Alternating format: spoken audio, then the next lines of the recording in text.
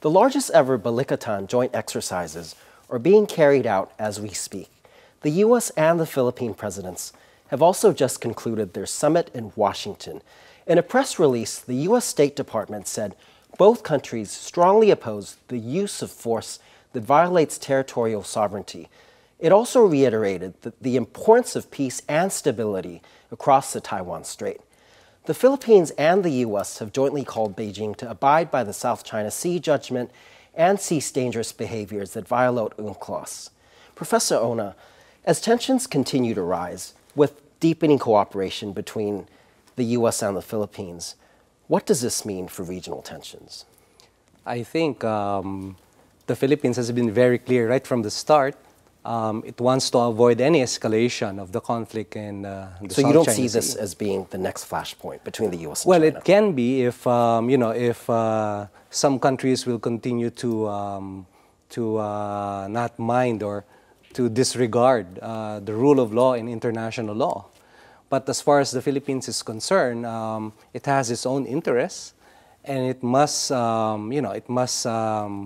it must abide by the rulings of the arbitral court. Ronan, a lot of analysts around the world have praised the Philippines in terms of its internationalizing these disputes with China, and that it has garnered much support even though there are rising tensions with China. What do you see in terms of that? Do you feel this is a plus for Philippines?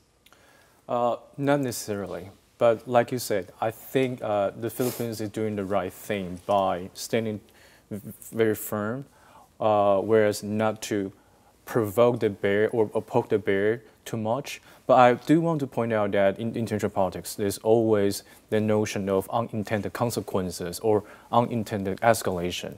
So the fact that Philippines is trying to embrace the notion of internationalizing the issue, plus trying to strengthen the ties with like-minded, in this case, democratic countries from all over the world.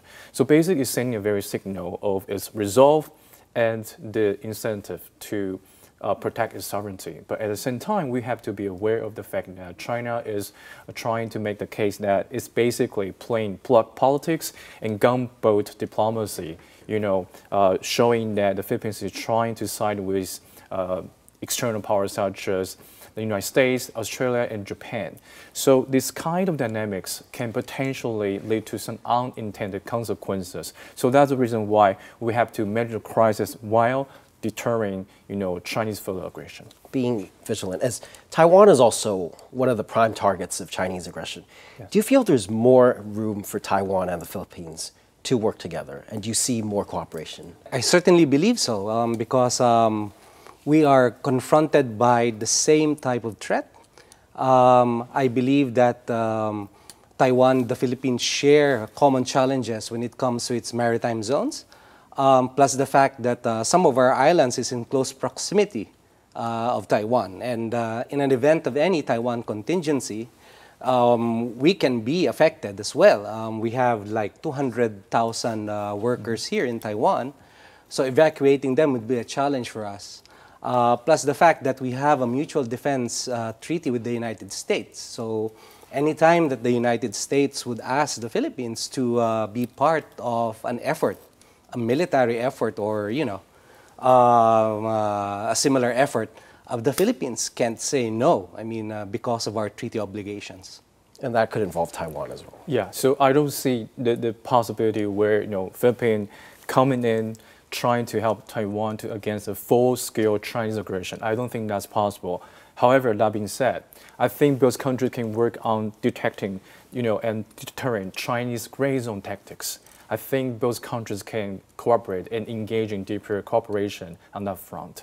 And given the Philippines is one of Taiwan's closest neighbors, it's close to yeah, us, it's so only an hour like away. proximity and then facing very similar kind of threat.